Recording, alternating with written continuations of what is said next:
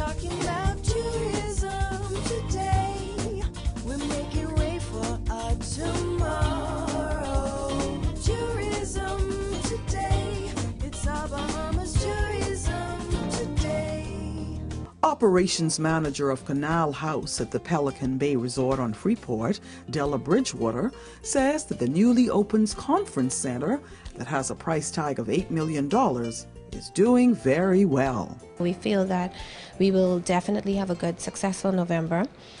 December is also pacing well, and right now, to date, we're at about 61.2%, which is super compared to how we started off in September. But we've been steadily picking up, and some of it is due to Canal House, and some of it is just due to a lot of what is going on the island. Bridgewater says that Grand Bahama has also experienced a decline in tourist travel due to the global economic recession. However, Pelican Bay sought to deal with it in another way. And so in 2009 of July, we decided that we would do a repositioning of the hotel, meaning that we would switch our market to more corporate versus the leisure traveler.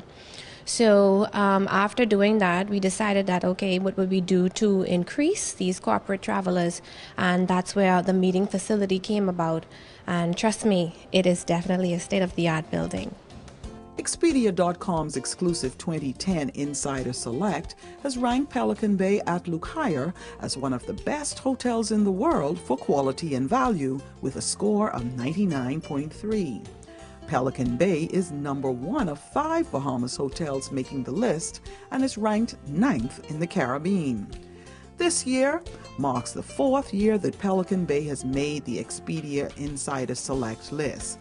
Canal House has now added a new dimension to what this resort is offering. This building is 5 stories. It includes one restaurant, which is known as the Captain's Galley. It's a breakfast restaurant, and it is currently used as a means of breakfast for our guests.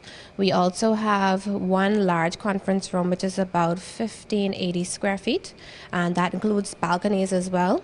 And we have 4 other small meeting rooms, which are about 655 square foot. In those rooms, you have plasma screens. In the smaller ones, we have 65-inch plasma screens.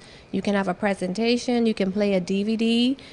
We have electronic shades, windows, so once you press the button, it just comes down. The state-of-the-art conference center has also adorned its walls and the entrance to its foyer with all Bahamian artwork. For the Tourism Today Network, I'm Gina Seeley.